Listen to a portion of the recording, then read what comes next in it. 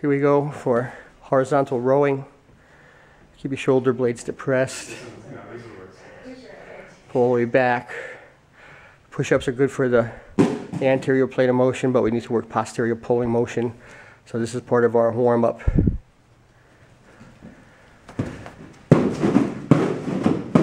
Battle rope, double hand, and alternating hand.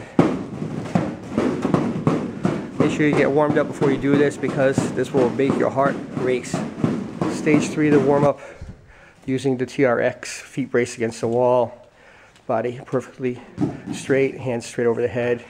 Using your abs to pull in. This is a true core exercise, helping us develop our warm-up to raise core temperature, raise the heart rate before we get into the training. Good warm-up, so important. This band we're using on this as an explosive footwork drill because you got to take all the pieces apart and meld them back together.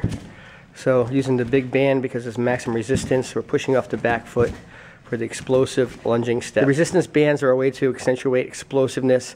We have 3 different sizes, so we did maximum punching, back fist as a matter of fact, with the heavier band, then to the medium band, then to the light band, working to exhaustion to build explosiveness.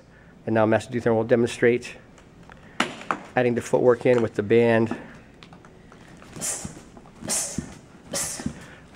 And the key, do it till it burns.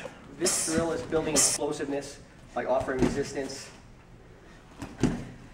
with the back fist reverse punch. And we're using a thick band, not the little bands. It's not enough resistance. And as the person does better and better, of course after a good warm-up, then we can increase the resistance by going like this to make the movement more explosive. And time. Good, thank you. All right, perfect. Then do the jumping drill there. If you want to focus on explosiveness, it's calf muscles. Got to get up on the balls of the feet. Using the padded floor adds to this drill. Build that explosiveness and footwork by building the right muscles.